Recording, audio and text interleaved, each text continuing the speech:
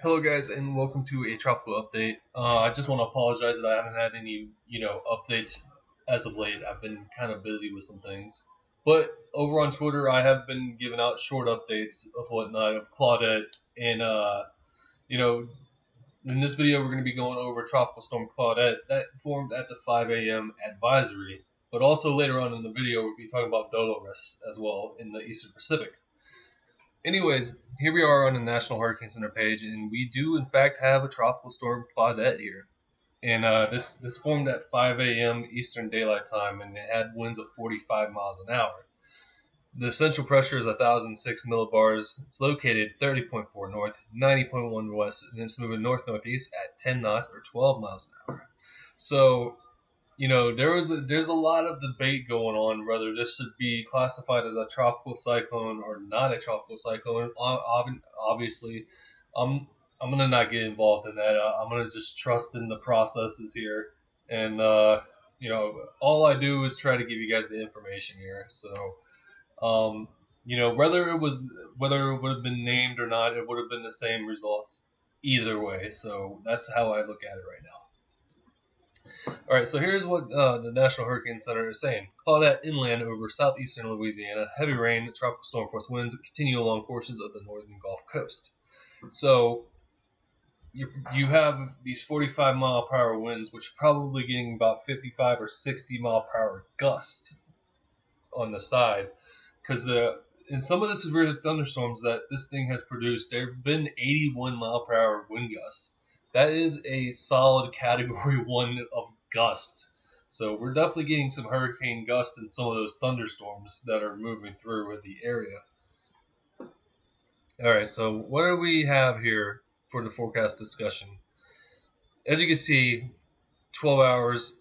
So it's inland right now at 45, and then it starts to weaken to 40, and then 24 hours from now it goes to a tropical depression, and then 36 hours, 70, 60 hours is post-tropical. But then this right here is the kicker right here. The NHC forecast this to become a tropical cyclone again, and they did say that their 40 mile per hour secondary peak is kind of conservative too. So we're gonna have to see what it does once it gets off the east coast of the United States. My personal opinion, my secondary peak is about 55 or 60 miles per hour, just because of the Gulf Stream. So we're gonna see how that pans out here as we go forward. All right, so here we are looking at the GFS. This was initialized at 6Z this morning, and this is 6 hours out. As you can see, it hasn't really moved all that much. 12Z, it's still keeping on to the circles. 18, 24, 30, 36. GFS is the only. I think GFS is the only model that doesn't want to reform this off the East Coast. So we're gonna have to see how that pans out as we go out through time. So yeah, that's what the GFS shows. What about the European? This was initialized as 0C, so this was 8 p.m. last night. So this is long ways ago at this current point in time. There's 24. There's 48, and look at that. Right off the Virginia and North Carolina coast, a 993 millibar tropical storm. That is definitely a strong tropical storm, and that's why I'm going with the 55 to 60 mile per hour secondary peak for now. I mean, my opinions can change as we get closer to the 60 hour or 72 hour mark. So, regardless, I think Claudette still has a long another 5, 6, 7 days with us still before it goes kaput.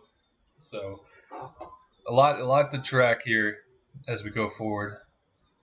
And as we see, there's 5 days out, and it dissipates from that time. All right, so here's the sea surface temperatures, and as you can see, off the coast of North Carolina, we got the warm Gulf Stream here. These are 26, 25 degrees Celsius, which should be enough to sustain some strengthening of a tropical cyclone.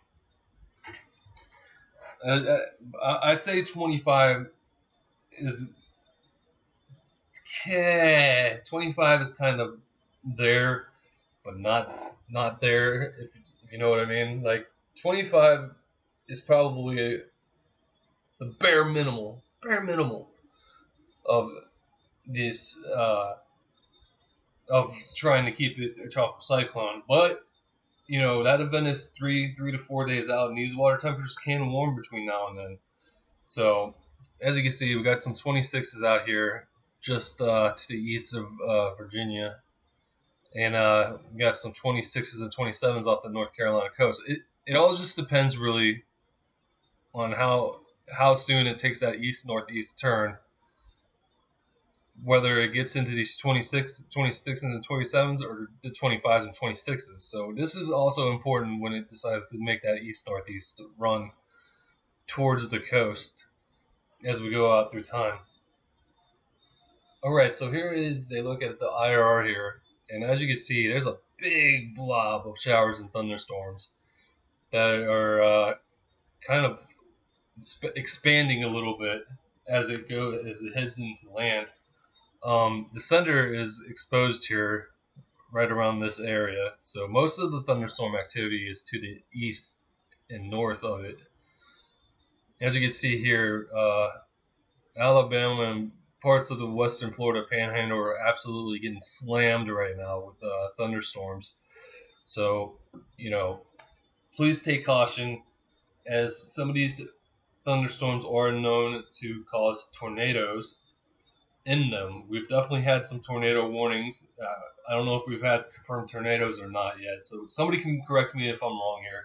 But, you know, just look out for flash flooding, uh, tornadoes, and some very gusty winds. But you should stay around 45 or 50 sustained. So, you know, we should still be looking out for some wind damage as well as we go out through time. Okay, so now we're going to switch gears here, and now we're going to talk about the Eastern Pacific and Dolores. I don't know, somebody can correct me if I said that wrong, but I'm going to go with Dolores. Anyways, here we are, Tropical Storm Dolores. This has 65 mile per hour sustained winds. Minimal central pressure is 994 millibars. It's located 17.9 north, 103.4 west, and it's moving north-northwest at 13 miles an hour. Okay, so here we go. Dolores still gradually strengthening and nearing landfall along the western Michoacan or Colima coast. Heavy rain bands continue to stream onshore. So we're going to take a look here at this discussion here, and it's pretty much 80 miles from land here, so it probably has a good like 6 or 7 hours before it makes landfall, according to this. All right, so the center of Tropical Storm Dolores was located near latitude 17.9 north, longitude 103.4 west. Dolores is moving faster towards the north-northwest near 13 miles an hour, and this motion is expected to continue until landfall. Dolores is forecasted to make landfall along the southwestern coast of Mexico within the next few hours. We're going to read this down here too. Maximum sustained winds have increased to near 65 miles per hour with higher gusts. Additional intensification is possible. This is key here. Additional intensification is possible prior to landfall, and Dolores is forecasted to be near hurricane intensity when it makes landfall later today. Rapid weakening is expected after landfall, and Dolores is expected to dissipate by the end of the weekend. So there's an outside chance that this may become a hurricane before landfall. It all just depends on how it wants to work with the warm waters of that area.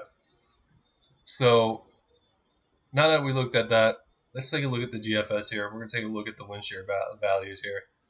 And we don't have any wind shear values. So anyways, there's a 988 millibar system in 6 hours. So GFS really wants to take this to a hurricane right before landfall. we're gonna see how that pans out. But as you can see here, once it touches land, it just goes kaput completely. So there's definitely some mountainous terrains where it's going. So obviously, when a storm hits mountains, it says no. The storm's gonna say, "I want no more of it. I'm quitting." That's it. That's just how it is in most cases. Now, obviously, we've seen cases where these storms don't really care about where they're at, as we saw with Isaias in the Atlantic last year, which became a hurricane pretty much on a mountain. Like Isaias was one of those storms that defined all logic when it comes to, oh hey, is this mountain gonna cause us to die or or what have you? But that's neither here nor there. That's just an example of a storm saying, you know what, this time I don't care. I'm just gonna strengthen anyways. But it seems in this case with Tropical Storm Dolores, that's not going to be the case. It's just going to dissipate and hopefully bring some moisture to the states that need it here in the Southwest because of a drought situation.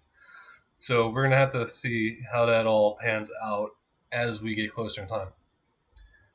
All right, so here's the ECMWF, and obviously this is initialized at 8 p.m. last night.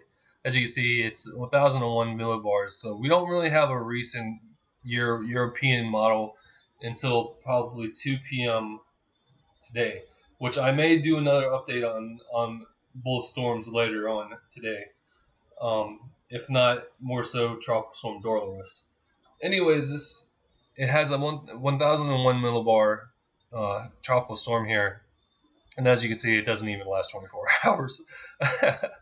So, not much to talk about when it comes to the European model. We're just going to go out 5 days just for the hell of it, and nothing here.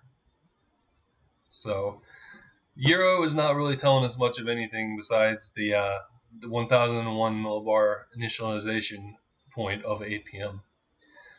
Anyways, here is the sea surface temperatures, and as you can see, it's working with some really warm waters here. So the warm waters are definitely not a problem with this whatsoever. That's why the National Hurricane Center is forecasting it to become almost a hurricane at landfall. Me personally, I think it will peak out at 75 miles per hour before it hit landfall. I mean, it's already at 65, and it has about 6 to 8 hours before landfall. So it's very much possible this becomes a hurricane before it hits land, just for the fact that it's working with 29 and 30 degrees Celsius waters here. And obviously, GFS is not going to show us, what the wind shear is here. Yeah, let's try it down lower, like right here. Oh, it's working with 25 knots shear. So I don't know. Me personally, I think it will peak out at a 75 mile per hour hurricane. Just my opinion, what I think about it. All right, so here is the IR loop of Dolores, and as you can see, it has some pretty healthy bands that are starting to wrap around the center here. Got some pinks, which is representative of negative 80 to negative 85 degrees of cloud tops. And, as you can see, Mexico, the southwestern Mexico coast is getting pummeled with rain here. Like I said, if it gets its act together quick enough before landfall, I think it'll be a 75 mile per hour hurricane when it goes inland. Anyways, with that being said, I want to thank you guys for watching, and I probably will be back again today with another update video, but we'll see what happens. Anyways, thank you guys for watching, and have a nice day.